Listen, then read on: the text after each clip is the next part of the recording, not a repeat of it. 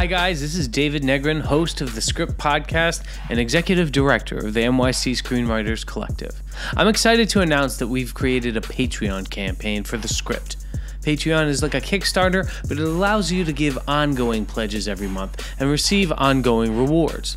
Of course, the Script Podcast will continue to be free, but we're just asking for a little help. So please, check out all our rewards, join our inner circle. Become a patron of the Script Podcast at patreon.com/thescript.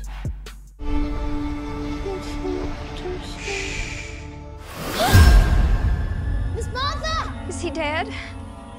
No, you're a most unwelcome visitor. He seems to be a sensitive person. Does he?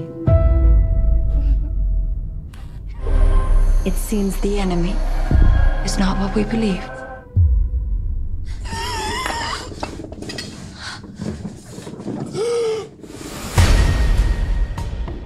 This is The Script, the podcast for screenwriters by screenwriters, the deepest story analysis anywhere on the internet. At The Script, we believe story moves pages, story moves product, story moves people. I'm your host, David Negrin. Joining me tonight, Alka Kushalani and Kristina-Leath Malin. Tonight, we analyze The Beguiled, the latest from Sofia Coppola. Guys, Sofia's back. We're all so excited to have her back. You know, everybody's cheering for Sofia. Virgin Suicides, Lost in Translation, Marie Antoinette, Somewhere, The Bling Ring.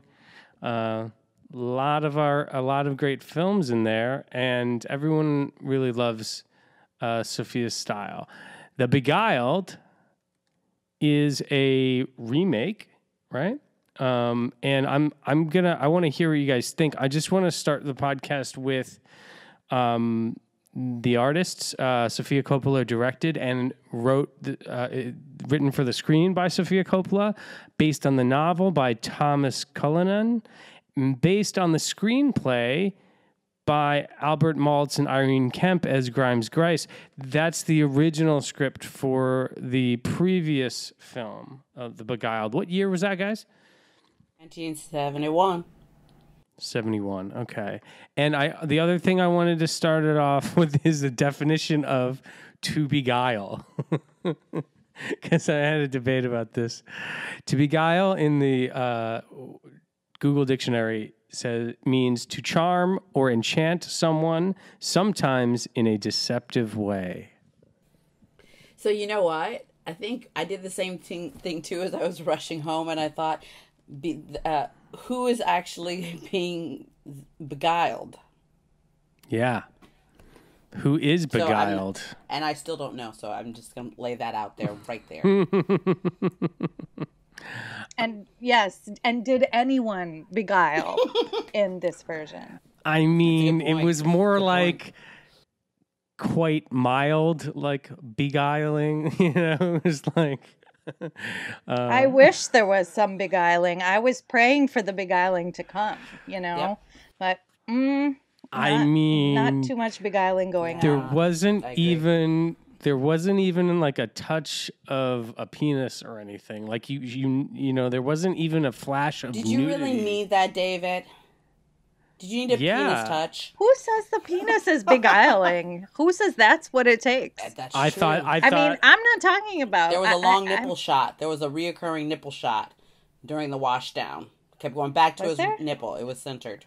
Okay, yeah, that was the one scene where there was a little bit of eroticism. But if you've seen films like by Mira Nair, you know, or Kama Sutra. Adrian Lyne, I mean, that's how you shoot erotic, right? And I didn't get it as much as I could have gotten here. But let's focus on what we liked first. Like, let's just go around and do what worked for The Beguiled. 2017. Okay, you want me to go first? Since I don't have deep thoughts, I just have quick one-offs. Because you just came from the film? I just came from the film. What I love was Colin Farrell. I thought he was really believable. I like that he didn't try to have an American accent and play an American person, but he played a guy from Dublin. I think he is menacing. I saw Fright Night, and I was a little worried. I keep thinking about the vampire guy, but he was really good. And even when he stared down, any particular girl, you could just, his focus, he was just there. Do we just say we like her? Can we do one up, one down? You can do one down too, yeah. I'm not going to get in the big picture. I know we're going to go there, but what I will say is that the women knew they were doing pulp fiction, and they were a little too hammy for me and not as believable as I would have liked. That's all I have to say right now. I'm still processing. Alka, one up, one down. I like the original film. I actually do, even though that doesn't count. I'm with you, girl. I'm with you. There are, there are politics now that kind of maybe it makes me a little uncomfortable to say that. Let's just say that. Preach. But I think that I like the source material, and I had read somewhere that the reason she wanted to do it is she wanted to do it from the perspective of the women, which I thought was a really interesting way to approach the material. And so I was very hopeful. I don't think that was very successful. So that's the thing. I didn't like this very much, as you can tell. The down, where should I begin? Can you tell me what worked? Wait, was that the one up? I didn't hear enough. That was the one up. That was the up. I have one line that I liked. I have one line that I enjoyed, which was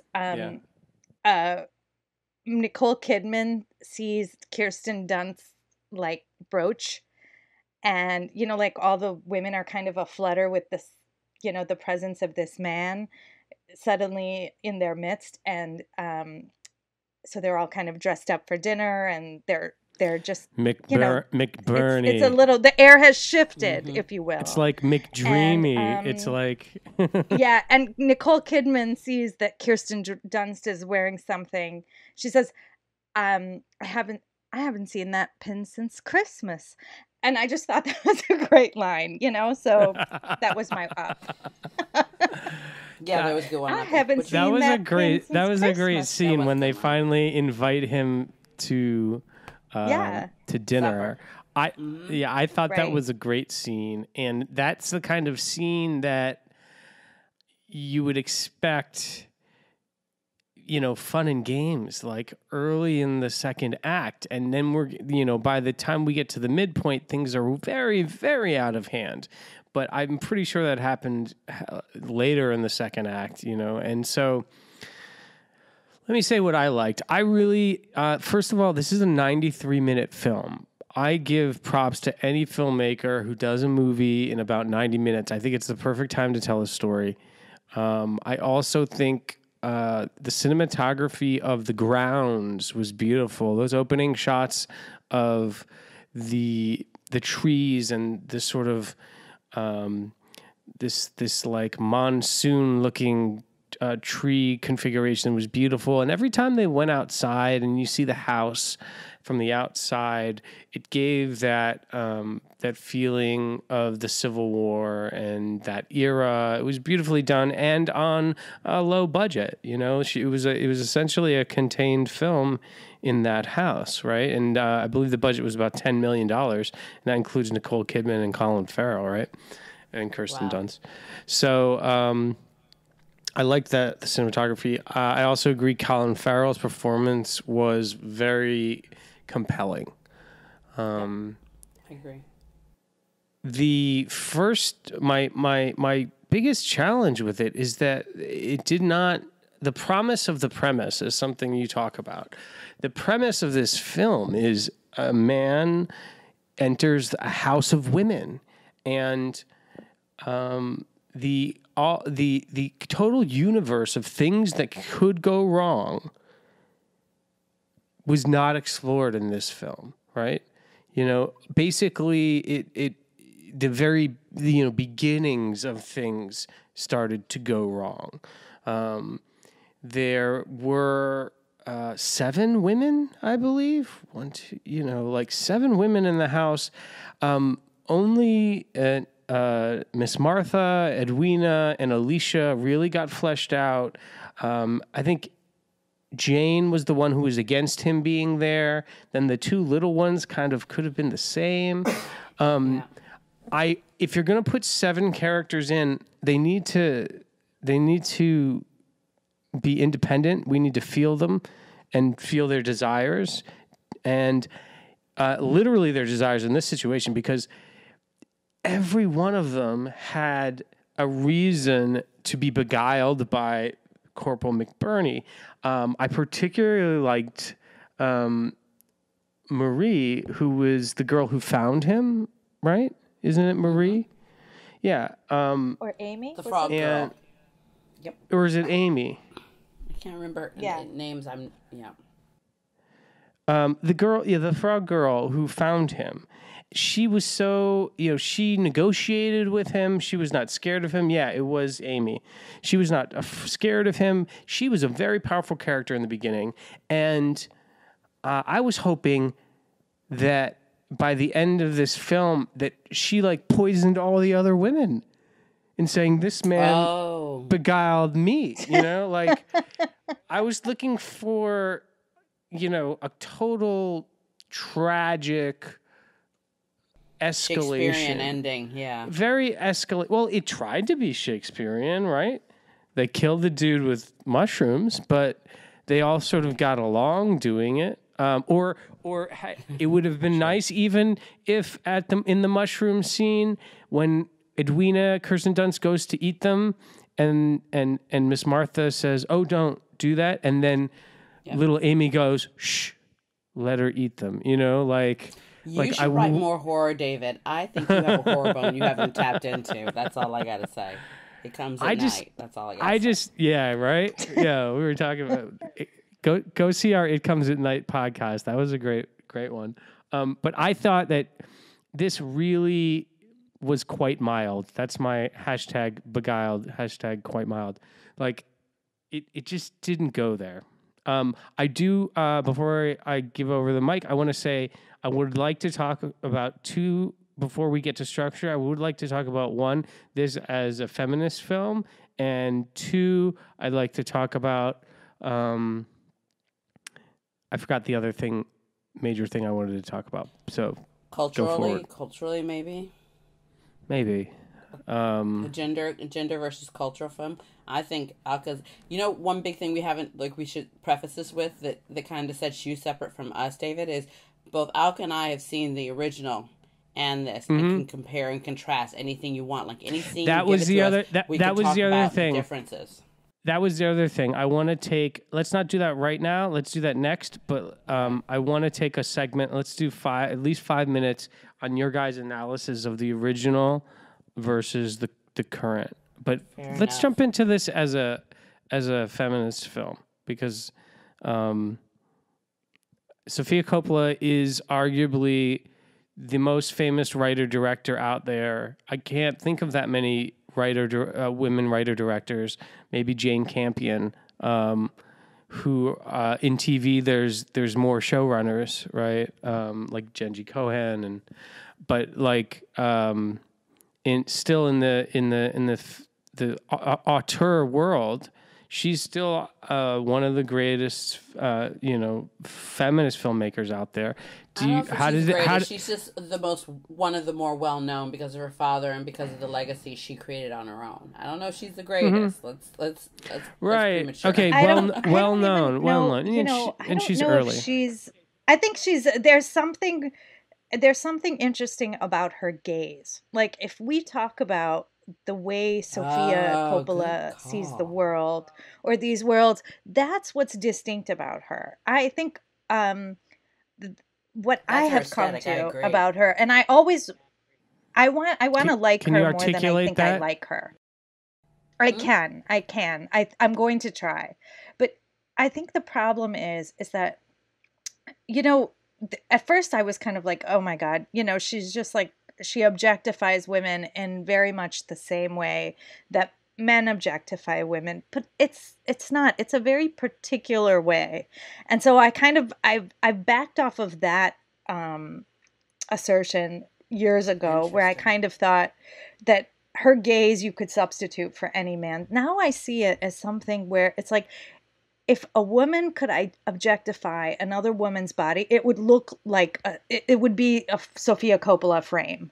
And we look at women in this certain way, and it's hard to articulate, but it she kind of captures that visually, like, and I think that's what's distinct about her, is that while she objectifies, while she kind of puts her, her gaze on women in a very subjective, it seems subjective. Almost fetishistic. It's fetishistic. It's fetishistic. Exactly. Yeah, it's fetishistic, but it's in a very, like, it's in a dreamy way. It's in a gauzy way. Exactly. It's like because you have it's like a it's cajillion feminine fog machines and you make it seem nuanced, doesn't mean you're still not having the original gaze of Laura. Exactly. There's Laura something Mulvey. about that It's the gaze same. that is... Because you're still starting at bosom. You're still starting at alluring spots that articulate what a man's desire is, regardless of how many fog machines. And I call her the fog machine queen. But you're looking at it as a woman, and I would say this is how you're looking at it as a woman. It's because there's something almost, it's asexual the way Sofia sees women. Like, you see women like in a lot of her films where they're objects of beauty, they're objects of desire, and yet there's absolutely nothing sexual about that gaze. So that's what's distinct there too. No, I think you're totally wrong. It's kind of like making a sexy sheep. Did you notice how, like, everyone's waist was super cinched, including Nicole Kidman, who was smaller than Fanning, and she's younger. I looked at that and I'm like, okay, you can objectify, but if you make them look really beautiful, we won't realize that we are being, like, we're sharing the masculine gaze regardless of our gender at these women. Yes, we sexualize all of them. I don't feel like it's sexy at all. Let me speak from a male gaze perspective of this film. I thought David. that I'll tread lightly. No, I think that there is, for me, watching feminist filmmaking television, the marquee scene is the woman using the toilet. We have started to see this in television in the last 5 years, 5 to 10 years. I think I saw it on Orange is the New Black pilot first, and I was like, "Oh wow, that's interesting." Yep. I'm a man, and I've never seen a woman use the toilet on TV or film, and so to me, I was like, "What is that?" I was like, "Oh," and I was like. And I was like, that's the female gaze. Okay, 'cause it's not afraid to show, men have been, pissing in urinals in films for 100 years. But so, and there was a scene in The Beguiled with a woman on a toilet. So, and then I was going to also say about the dress. It is a period piece, and she loves doing her period pieces, right? She loves period pieces. And so so the costumes, are, her. I can see Coppola's goals being very aesthetic and making things beautiful. I can't necessarily comment on what you guys are saying as what you see as a female director objectifying female actors in a film led by women. I'm not gonna comment. Wait, I'm gonna jump back in, and I'm gonna say this. I love Sofia Coppola. A Virgin Suicides, I love it. I don't think she objectifies at all. I think she makes period anarchy palatable to men.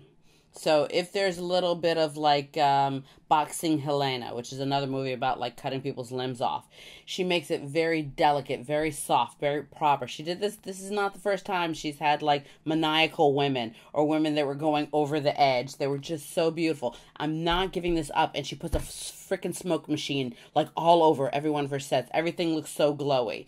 That's her aesthetic. I'm not taking away from that. I'm not taking away from. There are bigger. We'll get to the bigger clips about the other and cultural problems I had with it. But so far as the feminist gaze, I think she did just fine. I think we're not comparing the two films yet. I'll say this: I think my problem is shoot, we can't get into it because it goes back to the other and slavery. So I'm just gonna leave it right there. You go. All right, it's up to you. So. Okay, wait, David. I'm gonna go there. Go there. The black girl. Actually, there's two black girls on this podcast. I'm just saying.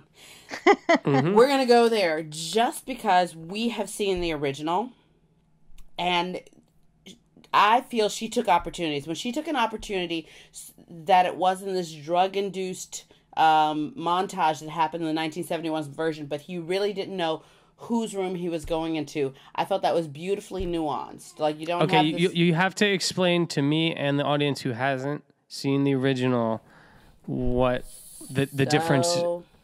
Granted, I'm only going to go scene by scene. I can't do the whole thing, but I know no, just the scene. Clint Eastwood was playing Colin Farrell and Clint Eastwood are the 71 and the 2017 version of Corporal. With Clint Eastwood's rendition, when he had that choice of whose bedroom to go to, you know, there was this montage, very Jefferson Starship, where you didn't know whose bedroom because he was kissing all three women, and then you realize whose bed he ended up in. I was like, oh, that's psychedelic. That's so he has a dream sequence where he's kissing all three. No, that dream sequence was interesting because it belonged to Martha.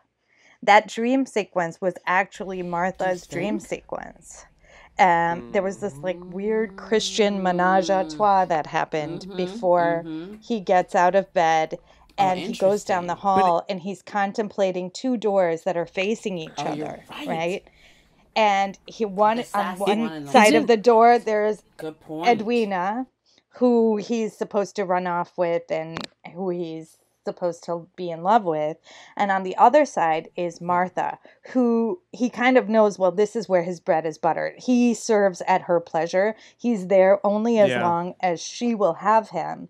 So while he's contemplating this, that character Carol comes down the stairs and says, oh no, we're going this way. Right.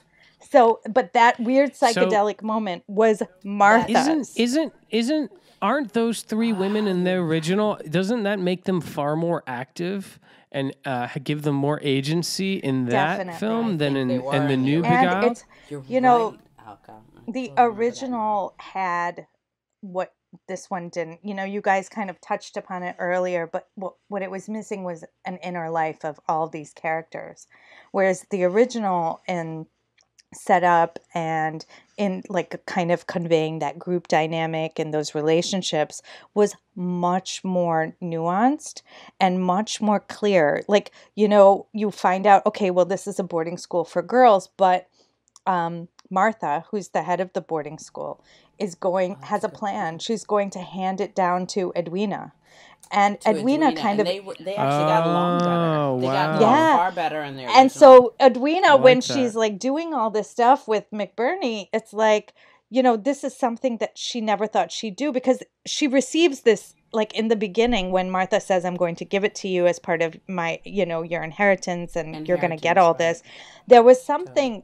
You know, in her that's much in that higher performance stakes. where she kind of the stakes are far higher in the original. Because in she 2017 kind of like, Beguiled, there's a part Kirsten of her. Dunst, you're just kind of hoping she gets out of there. Yeah, but this that was one, a problem. She's right. Yeah, she's very reluctant in the beginning. Like she's kind of like, oh, that's so generous of you, but you know, there's kind of terror in her eyes. You know, where she's like, oh man, I'm stuck. I am cooked. This is it. And when you Were you talking the realize she's 17 never version been with or the 71 version? 71, and you realize, man, she's never, she tells McBurney later, I've never been with a man, I've never done, whatever. So you realize that, oh my God, like she is living an entire life in this moment with this man. This is it. This is her final play for any, 100%, life outside these gates. Because I'm gonna call it the Carrie syndrome. The movie Carrie. Do you remember the innocence Carrie had when she first went to the prom? Oh yeah. The original Edwina was very much like that. She wasn't okay. No offense to Kirsten Dunst, but Kirsten Dunst is really beautiful, and I didn't buy that she was just kind of this kind of plain Jane, ugly wallflower that was in a moment. It's kind of who played Carrie in the original? I'm Sissy Spacek. Sissy Spacek. The original Edwina was not really attractive. She was very plain Jane, and she was very like, if you give me any kind of like Rain Man medicine, she ate it up. And you felt bad for her because you felt like she really needed someone amazing and a miracle guy. And then you kind of felt like maybe Clint Eastwood really sees this as like a good move, and he is a good guy, barring the flashbacks. So I think it was more believable with the original. So, I mean, it's stylized film. I didn't get too caught up on the believability of the emotions of the people involved. I just didn't see it on the page in the film. I didn't see their desire, and then I didn't see them making choices after based on the conflict that these, 7 women's desire created. And I want you guys to see if we can, if this was a script that we were reviewing in the Screenwriters Collective, what kind of screenwriting advice we would give to a script like this. What is the craft 71 issue? 71 or 17? 17. This podcast is focused on 17.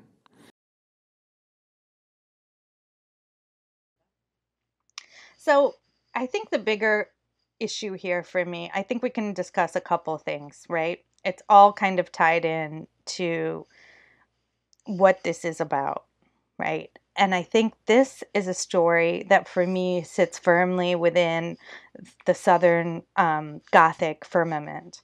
This is a story that has all the elements of Southern Gothic, and I'm going to tell you what those are.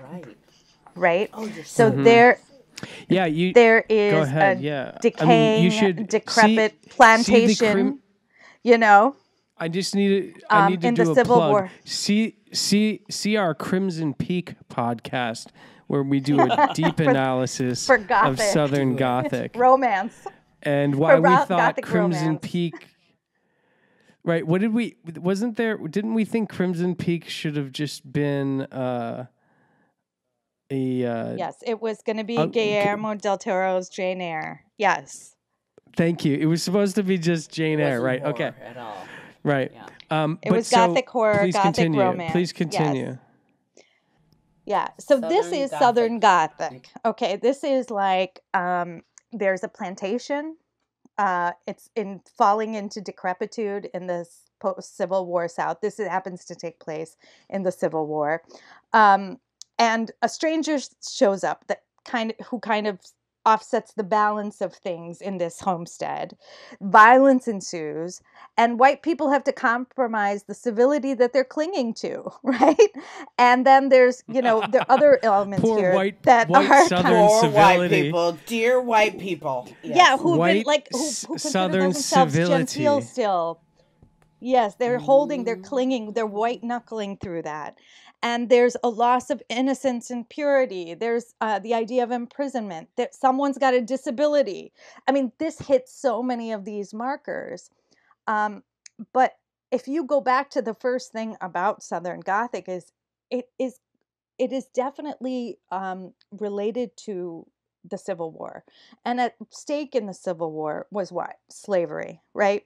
So here we have what has been like excised of this version, which is, we go to this topic now, which is the Black character in the 1971 version who does not appear in the 2017 version. And that's why the 2017 version feels hollow, because it is not grounded in its genre. It is not grounded in a Civil War, narrative, because this could have taken place anywhere. Really and truly, what did this say about anything, of its time? Are you saying the Civil War was that just like Southern a setting? It was not informing the action. That's a mic drop. So what you're saying is that the Southern Gothic genre of storytelling is a reflection of Southern white culture. Yes. Finally, no. Finally, it's not. Finally, in decay. let me just see my thought. Okay. Finally, being held responsible for this original sin of slavery and their civility called into question, where they can be civil in their clothes and their food and the way they act. Meanwhile, they're enslaving human beings. Yes, that is definitely part of it. But that's definitely I'm gonna I'm gonna know this, and I'm gonna plug right now, Alk. Okay, so Alka, you just blew my mind because I have to do a new podcast, and I, Kristina-Leath Malin, do a My Final Girl podcast about Black women and American horror. My new episode is about Southern Gothics, but I actually paired Beloved versus Frailty. And now I'm thinking I should do a Beloved versus the Beguiled. That's interesting. Yep. Well, Kristina, can you comment on Alka's definition of the Southern Gothic as it reflects on this film? I love you, Alka. You're goddess. So here's the thing with Southern Gothic. It's not just white regret. It's the predicament thereof. Thus, when Beloved, Oprah Winfrey's vehicle, came out, everyone was like, "Oh, this is Oprah Winfrey wanting to do a ghost story." But she actually told a slave narrative, but not from the Southern Gothic white perspective, but from the Black perspective about, like, what if you sacrifice your child because you don't want them to go into slavery and they come back as a ghost? But people weren't ready for that, so they cast it off. But it is very apropos to the Southern Gothic movement and kind of opening up or expanding the cultural idea of what a Southern Gothic is. So, and I think here, going back to Beguiled, is that if you're making this kind of a film, right? If this is, it's like, I feel like she fought that a little. She fought it in the sense that this really, the setting and the action and the characters were not, they came from this era of the Civil War, but they weren't in, like, in conflict with it in a way, like living to preserve something else, right? And he didn't upset things as much. And I think that's what the Black character did for the original version. For the original version, right? There was no sense that, she was that like, these women she was somebody who, she says, "Okay, I don't take my orders from anybody but Miss Martha," right? But we have to rewind, telling people that in the 1971 version, one of the characters that was missing, there were two characters missing in my mind. The slave who was on the cusp of possibly being free, but she worked for a South boarding school. So she actually was much more honest because there were no men to kind of reprimand her than you could normally be as a slave in the South. And there was also the white girl that I think got pulled into other characters that said, "Why isn't the nigger doing that?" Do you remember when one of the white children was plowing and she's like, "Why isn't the nigger doing that?" And the Geraldine Page was like, she has her own duties. And you felt like there was this kind of like, Geraldine Page respected her slave as you're probably the same age as me, and we're probably going to run this together to some extent. So I'm going to respect you at a higher level than many slaves would have in this time. She had on the precipice. I think it was Totally. deeper than that. I think she realized how much she needed this woman. And that's why there was this respect and, you know, So now you frankly, can lead into civil. the And, rape and, scene. and The let rape me scene just was the most say, amazing.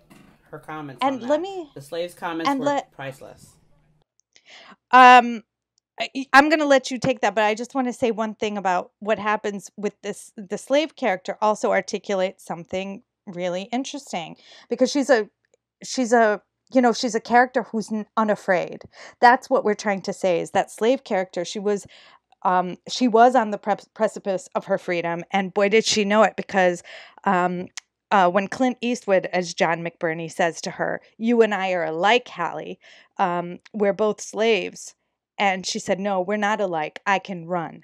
Right, because he's injured his leg, and so there's a real comment on what Oh is my God, going you're so right. on in this Amen. period. And that's why it's Mm-hmm. important to have this character. To take this character out is really to kind of unmoor this narrative from its genre, from its setting, from its like It's like taking Viola Davis out of doubt.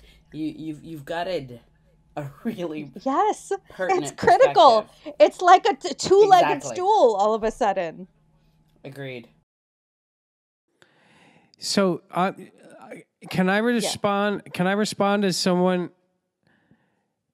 Can I respond to someone who didn't see the 71 and say, "Oh my God!" Like that entire thread is missing. And the he fact thought that he was friends with a black girl was that had nothing to held do with him. captive Totally. is kind of a joke in the Beguiled 2017. And I'm very curious if the black slave character in 71, what was her perspective on the women's quote unquote hysteria around this man? What role did she play in the beguilement in the 71 version? I'm going to let Alka flesh this out, but I will say, we talked about it, the very interesting point that is totally whitewashed, and the Sofia Coppola point, is that the very first woman that he suggests to rape is the black woman, the slave that's about to get her freedom. And her line is, "I will die before I let you touch me." Yeah.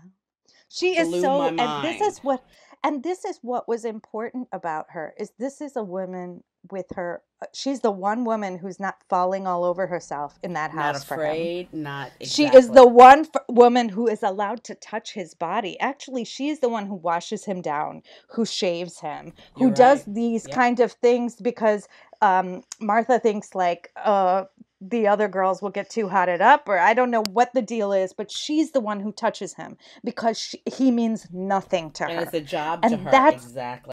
yeah, and that's important to see this man in like one character who's just kind of maintaining her wits, you know, while the whole house is aflutter. Even I'm not swooning for you. You are not my friend because you call yourself a Yank. You are not. I don't need you. She is the one fucking voice, excuse my language, that doesn't need him. And, you know, there's so she's the character who is not beguiled. She's the character who's not beguiled. That is the point. No. You just hit it. You just hit it. She's the only one not beguiled. Okay, well, I have yeah. Okay, so where can we try to see where would Sofia Coppola get off by removing this dimension from the story? Where could that possibly have come from? I'm going to say this. I think she thought to herself when she saw it that it was very, very pulpy, very pulp fiction-y, and I don't want to have to do super extra PR in the middle of Black Lives Matter to actually make the wrong step in my script here. So I'm just going to make it all white women. I think she just took a pass on having the ability to totally cope and deal with that. I think it's bigger, and I'm not trying to give her an excuse, but I think, like, hello, right now if you're telling me to do a Sri Lankan piece, I can't, because I would have to step to it not being within that culture. And even if there's a volatile that is so aspect, different. like No, Kristina, I love you.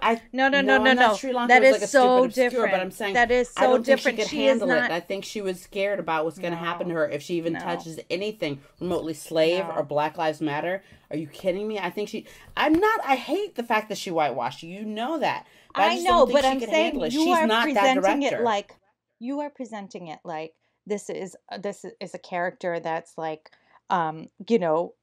going to this is our protagonist.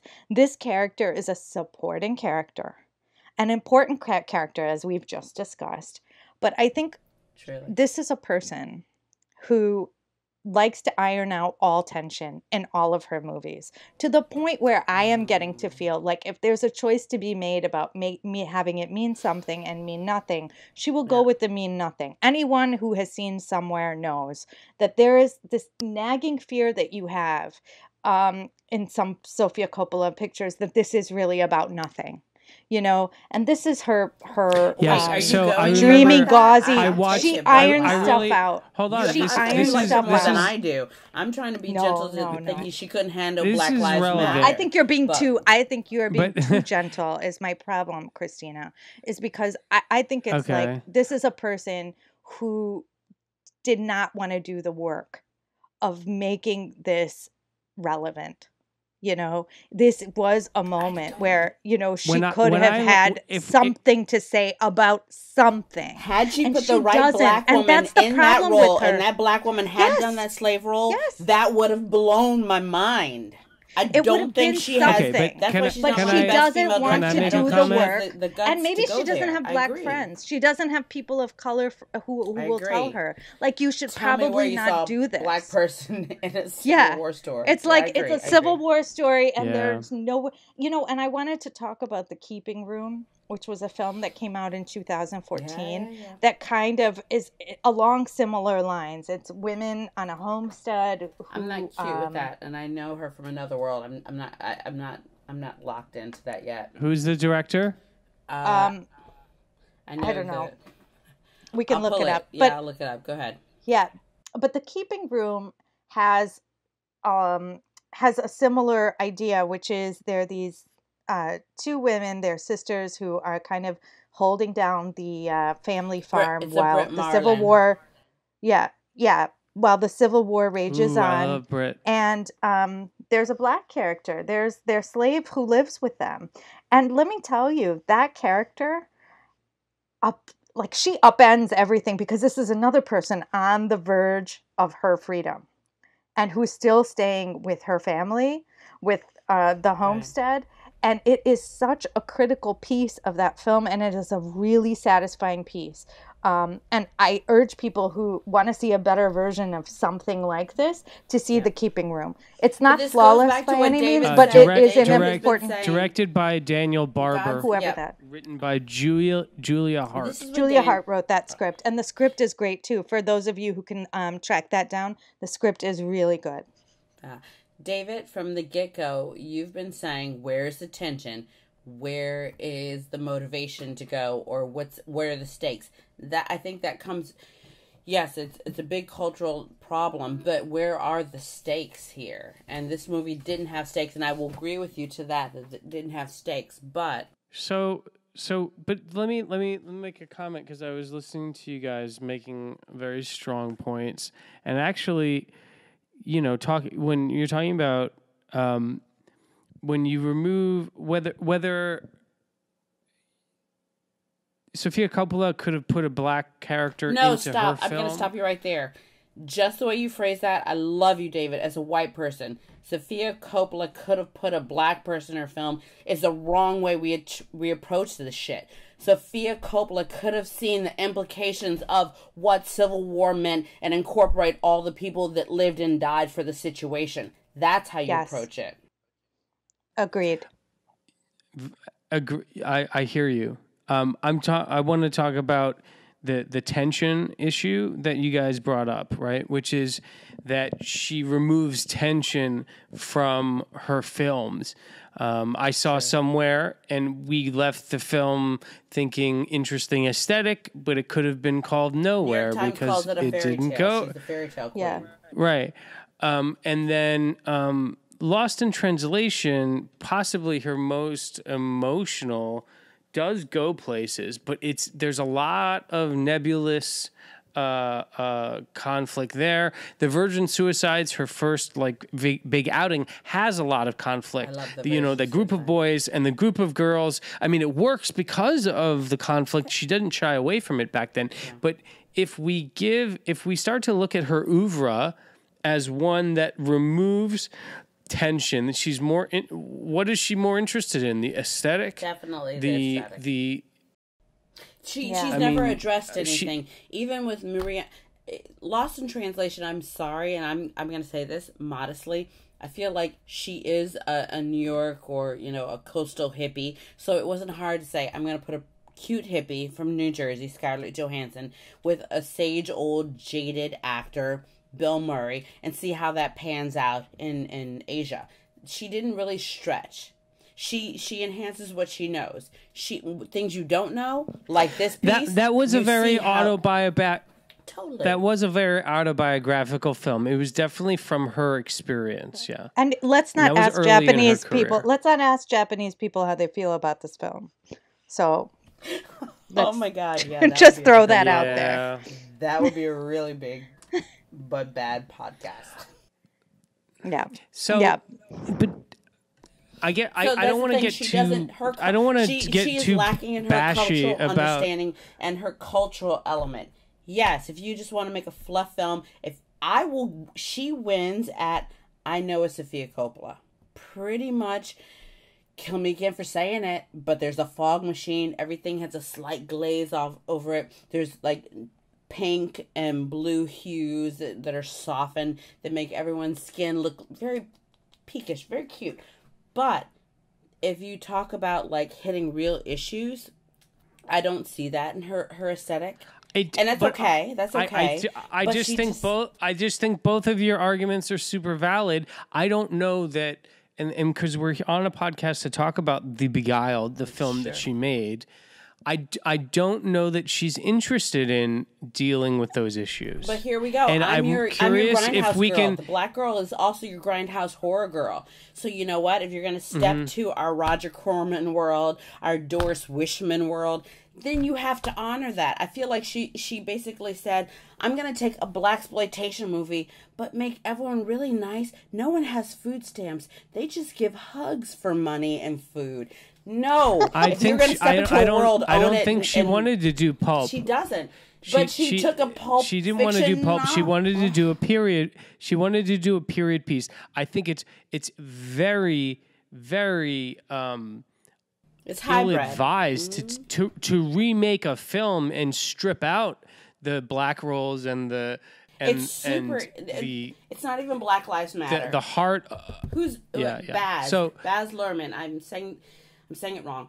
The gentleman that took Romeo and Juliet and made his own kind of Leo DiCaprio thing. Yeah, that was Baz. That was Baz. So you can do it, but it's not a once over. Like I can do it because I'm so and so. You really take the R&D, the research and development, to structure out a real conversion of your idea. So you could take Pulp Fiction. You're praising Romeo and Juliet. No, but I more so than The Beguiled, because you know what, Quentin Tarantino. All the stuff he takes is from every boner he's ever had for everything he's seen for 50 cents in the 70s, and he's revamped it. But he takes time and he owns it. Culturally, she does not. That's a big, big issue, especially now. You can't... Can you imagine? Okay, just tell me this. Alka, David, I'm going to shut up for the next 10 minutes.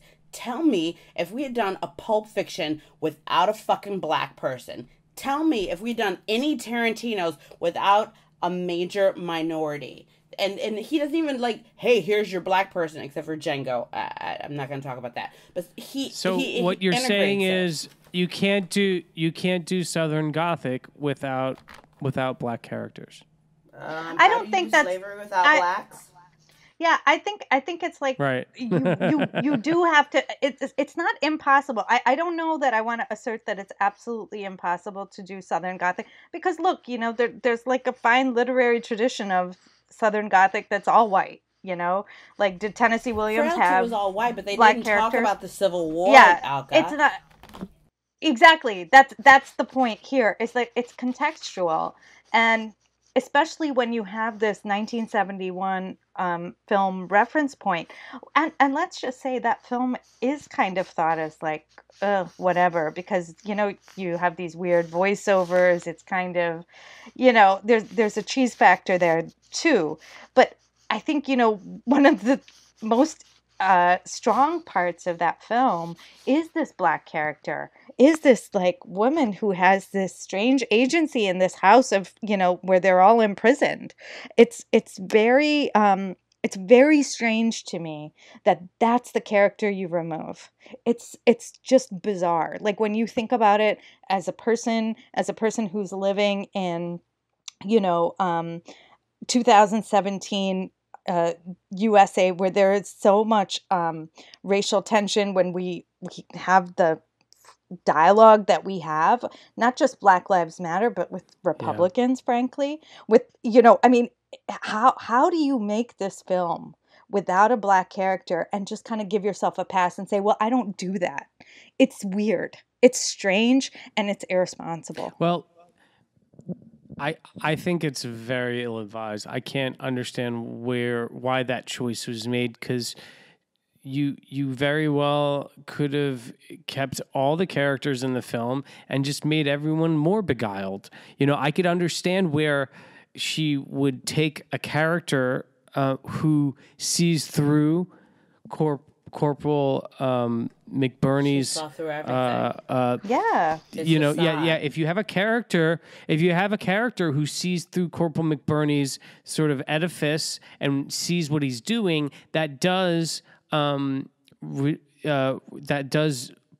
relieve tension. So I did like the fact that nobody in the house had their wits about them. That does not mean that you can strip out the Black people from slavery from Southern Gothic. So I feel like the Beguiled was Colin, in the sense that if we let's just put the Black character in 2017. If we hypothetically say that the slave was the one that was unbeguiled, then it's easy to say that the Beguiled was Colin Farrell, Clint Eastwood, that thought they were getting over, but they became like the slave and unbeguiled. Does that make sense? Right. Yeah. I mean, it's frankly in interesting. Film, it's interesting where in this film it pits Martha and Edwina against each other. But that happened in both films. It just didn't start off that way in the 71. Right. In this film, the only tension is between Martha and Edwina about who is less beguiled or who is more beguiled. Wait. Elle Fanning's character, Alicia, is just a sex symbol. But that's not the 71. Alka, remind me, wasn't it like the teacher versus the slutty girl in the original?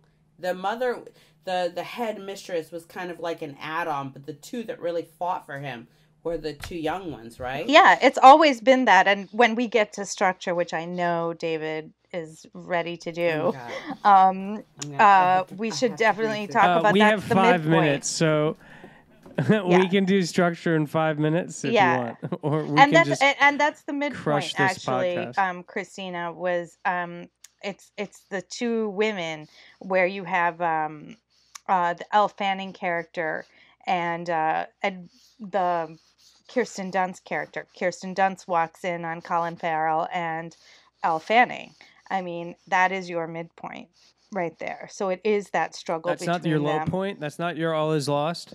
No. I thought the midpoint was when they invite him to dinner, when they let him out, and that's when everyone gets dressed up. Now it's sort of a new world. Well, I think that injury is really the midpoint, right? Because it sends things off in another direction, and the second half of the film losing the leg. Yeah, that is not but that injury when he goes down the stairs. That's really the midpoint, because that's what sets him into I saw that as full Dark Night of the antagonist Soul stuff. I don't agree. I thought the sex with the young girl plus the subsequent falling down the stairs the cutting off of the limb was all is lost into Dark Night of the Soul, and now we're in the third act because now he's angry, and they are no longer charmed by him, and they need to figure out a plan to deal with this man in their house. And the third act is how they deal with this angry man in the house. For me, the midpoint really was when they finally invite him to dinner, and everyone is all tarted up, and they're all accepting of each other's and noticing each other's is that the first beguilement, one? It's the if first you will. Beguilement.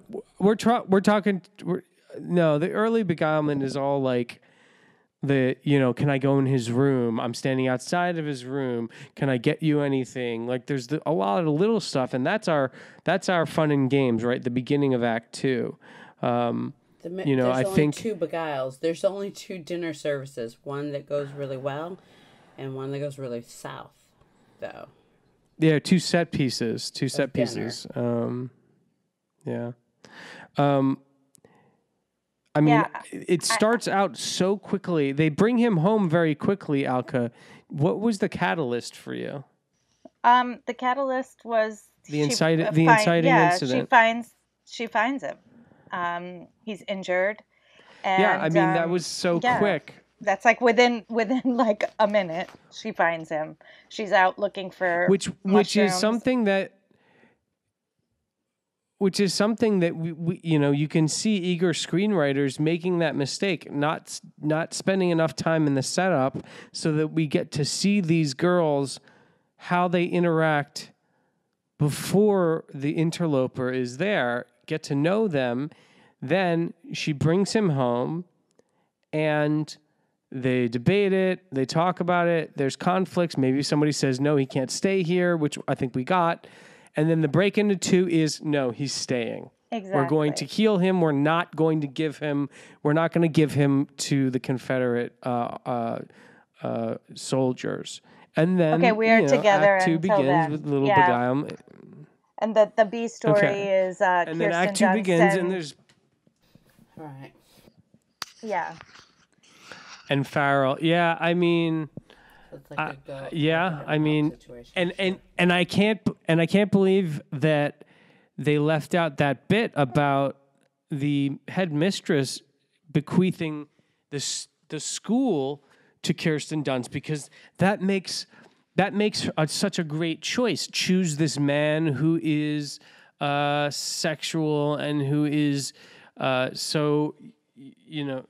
who's calling out to you in one way when you've been hoping your whole sort of adult life to become this woman who you admire, and she's told you she's giving you the school. That creates such great tension. Frankly, until you guys mentioned it, and until somebody else I was talking to mentioned it, I didn't even realize it was a school. I just thought it was a bunch of chicks in a house because all the dudes left. Yeah.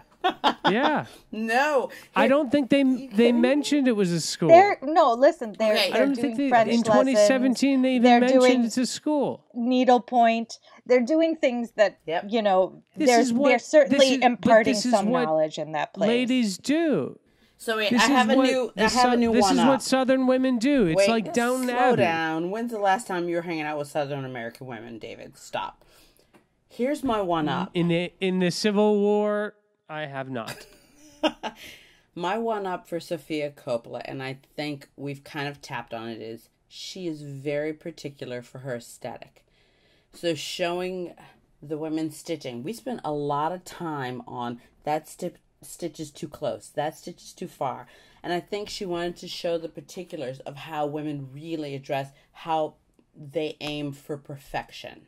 I'm not judging that. I'm just saying she, as a filmmaker, that's her aesthetic. She loves to put women, forecast women in such a way. It's not my thing because we're different. But I respect that. But it's polar different from the book, the 25 cents novel that she decided to adapt. This is not that. This is about women that technically what I saw, the 71 version, is about a group of proper women that unravel in a really dissenting way, like the movie Descent. And I didn't see that. The unraveling. That's such a great comparison, Christina. The Descent, which really pits everyone against each other. And you know, if we really wanted to Sofia Coppola to be this great feminist director, she would have focused her story on how the cattiness between primal women. It's even more and how spooky than not just catty. Further, take it completely back to like cave woman times. Make these women show how human they are, show how flawed they can be. Do you see the irony in having a black woman that's reasonable and not beguiled? That's the irony we keep talking about. Having a black woman no, he's not all that. I see that. Trust me, let's hook this. I see. I see that in It would totally I see that amazing. in the 1971 version because there was and you know this better than I do. There was the film convention of the magical mystical Negro, right? Where you have a wise black character in your film, right? Where you have a wise black character in your film. Magical Negro came up like a little bit later, though. We were still doing Marvin Van People in the 70s. That was more in the 80s. But into the 90s. But isn't this Negro. the same? Isn't this the same thing? Isn't it like a guilty liberal director saying, "I'm going to make the one wise character the black slave"? But no, because you had the Magical Negro. Then when like writers realized, oh, we can't have that like vagabonds. It's like, oh, I'm Morgan Freeman. I'm playing God. I'm Will Smith. Now it's just kind of like we make a decision with marketing. Are we going to not address that or address that? I kind of feel, and I still go back to the fact that I kind of feel like it's not an original script. It isn't like, this is what's in my heart. So I think Sofia Coppola was adapting and said, that's going to be hard to tackle. Our thing is going to be like on, and I want to give her the benefit of the doubt, and I know Alka's going to get mad right now. I'm going to give her the benefit of the doubt and say, well, should we? And there were marketing execs that said, fuck that. Black Lives Matter will descend. It's not good. Just write this. I know it sounds shitty, but do the feminist perspective. Like marketing execs can angle shit. And even though, unless she was 100% behind, like, no, this needs to be told. And she stands her ground and she's like, okay. And my dad said, okay. It became whitewash. The sad and unfortunate part is, you're going to say Sofia Coppola whitewash. Other people are saying Sofia Coppola whitewash and killed her Negro out of it. And it's going to descend on her shoulders. I think it had part to do with marketing. I promise you. Marketing gets a bigger budget than production in a lot of picks. I'm kidding you not. I'm sure you're not wrong there that it's a factor. Let me ask you though, what if we rewrite this and we take the 1971 black slave woman and we put her into 2017, but we beguile her too. Wait, no, Colin is charming. Alka, charming. I'm not sure how I feel about it. Hold on. Cool with it yet. Because clearly what Sofia Coppola is concerned with is having a house full of women who have no defenses against Susan this B. man. Anton. But then there was Sojourner Weaver saying, ain't I a slave? Don't I deserve the same thing as white women? When Susan B. Anthony was hanging out with Frederick Douglass, is like, yeah, if you're going to get that because you're a black man, I should get it. She didn't, incorporate the rest of the women. It was only white women. Don't go there, David. Don't go there. I'm just saying. All right. Be careful. We're a little over. Let's do last comments. Anything you didn't get to say that you're dying to say, and then one positive, takeaway, and one constructive criticism on the Beguiled 2017, which is what this podcast is about. Who would like to go first? Alka, I'm done. Alka, you still there? I'm still here. And I am going to take this moment to talk about the original versus the new. I know we're talking about the new one, but I think that when you remake there has to be some idea here that's bigger, that you want to expand the notion or dig deeper or do something different. I think my problem with this film is that it really did nothing. It did nothing. And in fact, it was a very shallow version of the 1971 film. I felt like in the 1971 film, there was more sexual tension. For instance, Miss Martha had a big incestuous relationship with her brother, which they kept referencing. Wow. Right? Oh my God, you're totally and right. That's what she was haunted by. She was haunted by Brother, that. yes. Okay? Then, you had Edwina, who was haunted by the specter of, her life as a spinster. So she had this rich inner life and a reason to kind of, be with John McBurney. And there were these young girls who were also had this kind of cloistered existence and who were, trying to break free or trying to get some taste of the outside world. There was a lot more tension and a lot more group dynamics, It felt more dangerous. There was more, it was gorier, okay? And Yep. we saw what happens to these people who were trying to take to prison. I mean, they were going to shoot them if they tried to run. I mean, it was scary. And Martha sees that initially. Oh my God, the ironing out of tension, as you said. It was a death situation. She's right. It's crazy. There was a scene where two Confederate soldiers were in the house, and she gives them that food, didn't happen in and the they're first. not even Wait, there. And in the first version, you're going to tell Christine. Wait, Alka, tell about how the two Confederacy in the original come to the house. The original Confederate soldiers come because they heard that there were women alone. And they felt like they needed their presence. And really, they were just like leching. They were there like for the women. And it was stressful to watch Martha get rid of them in the middle of the night. Because, and the girls say it's very scary when your own side is so, are the bad guys. They say things like that are just way more nuanced. And,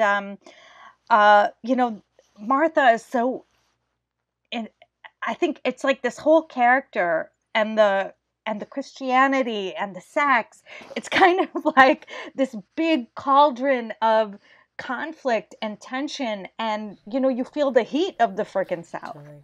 It's like there's no heat here. There's just like this sun-dappled darkness, and it's too beautiful. It's too soft. I'm not into that for everything. I think it's like I've seen this from her. I wasn't so blown away by the aesthetic or the cinematography or anything. It was fine. It was something we've seen. I don't think that it Kristina, allowed do you for. Want to? I'm just one last I'm thing. listening to I don't everything think she's saying. it She's went right, into 110%. characters. Nothing about the way this film was shot gave you a view of the inner life of these characters either. Now, if you're going to say so little, like let your camera, let your frame do some of the work. And that didn't happen either. So this is my big note is, why was this remade? There was no reason. There was nothing added. In fact, we lost a lot. David, this is a 3-part, maybe 2-part, but I'm thinking 3-part segment, because she took something that you said everything that I'm thinking. She took something that seemed Pulp Fiction, and it had so much nuance, so much relevance that she was afraid of, that it got lost. And I wish Barbara Streisand had done it. There are so many things that were just, there were okay, like, imagine this right now. David, you there with me right now? I'm here. Imagine if the next thing Sofia Coppola does is do the right thing. Yeah, but What? So, What? I hear what you're saying. I'm hearing what you're saying. And I think it was an ill-advised choice to remake this film. She could have done Southern Gothic 20 different ways. Agreed. She could have done her version any other Southern Gothic film. If she was interested on putting a microscope on women's sexuality in the face of, like enormous influence, a man they couldn't possibly say no to. She could have explored that in a lot of different ways. Yeah. Totally. And I think, if all I can glimpse is that she really was trying to do the Sofia Coppola sort of subtle microscope on women's sexuality and in the presence of an overwhelming male. And she chose absolutely. See, yeah. My biggest issue was even though you're like, oh, Pulp Fiction, those 70s movies, blaxploitation, exploitation, sexploitation, they suck, they're stupid. Because no one had expectations, they actually put real lenses on things. And so if you're talking about woman versus woman, minority versus minority, so you're talking about a black woman versus a white woman, a black woman as a minority versus a Yankee as a minority, there were levels that she needed to understand and decide, yeah, that's out of my depth, especially now. That's my biggest thing that the Alco is very eloquent about discussing. There were like layers to this onion that were never tapped upon, and it hurts. And it's hidden under the banner of feminism. That's what the problem is also, is that you feel almost like, but wait, we should be really thrilled that this woman is getting so much attention. She's a female director. Cloak. She's a competent director. But I feel like under this banner, there's racial stuff happening. There's narrative. There's narrative nothingness, frankly, in her films, and I'm not sure, that this is a filmmaker I'm super interested in anymore. I just have to say that because let me as fair. In the last few minutes, let me play devil's advocate one last time and say, if Sofia Coppola has nothing in common with Spike Lee, except what if she resented being the female face of filmmaking? How would you feel about if you were in those shoes? He's the black face of filmmaking, yeah. So then let me see Sofia Coppola. And he resented it. She got game. He resented it for a long time. Then, yeah, I swear to God, I put that out to you. If Sofia Coppola's assistants should happen to listen to this podcast, do talk to Spike, because you're both New Yorkers, and do a version of She Got Game about a black woman that had various black male lovers and had to play the feminist card. Because I agree 100% with Alka. I think her blinders, her horse blinders, are feminist, but there are a lot of feminists that are not white, and she needs to open those. And it was very unfortunate that she didn't do it this time, considering there were other people in the original. Other people. There was a slave counterpoint that needed to be part of this narrative. That was a critical counterpoint. Agreed. Critical.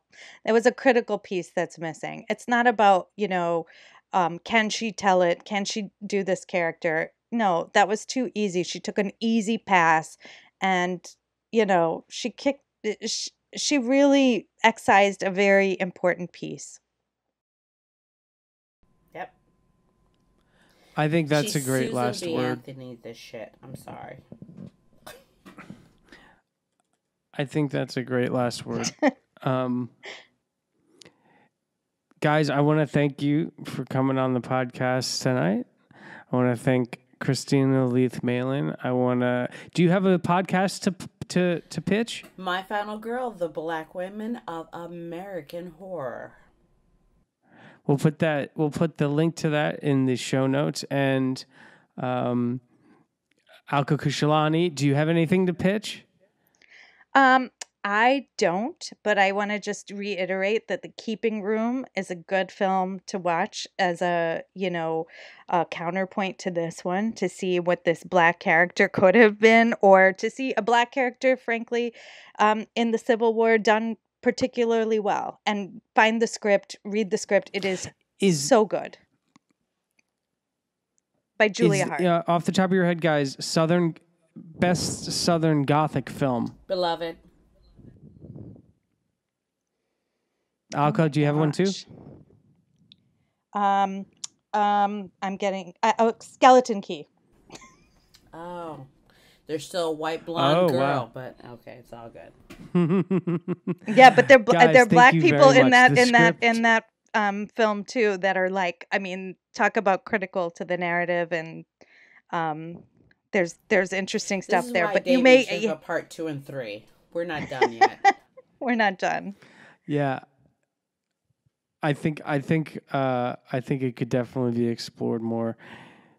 I want to thank my screenwriters. Thanks to the audience. The script is produced by David Negrin, edited by Zoe Alexander. Remember, if you like the Script podcast, please give us a 5-star review on iTunes and subscribe to the Script YouTube channel. Join our Facebook page by searching for NYC Screenwriters Collective. Follow us on Twitter at ScriptFeed. You can support the Script podcast at patreon.com/thescript.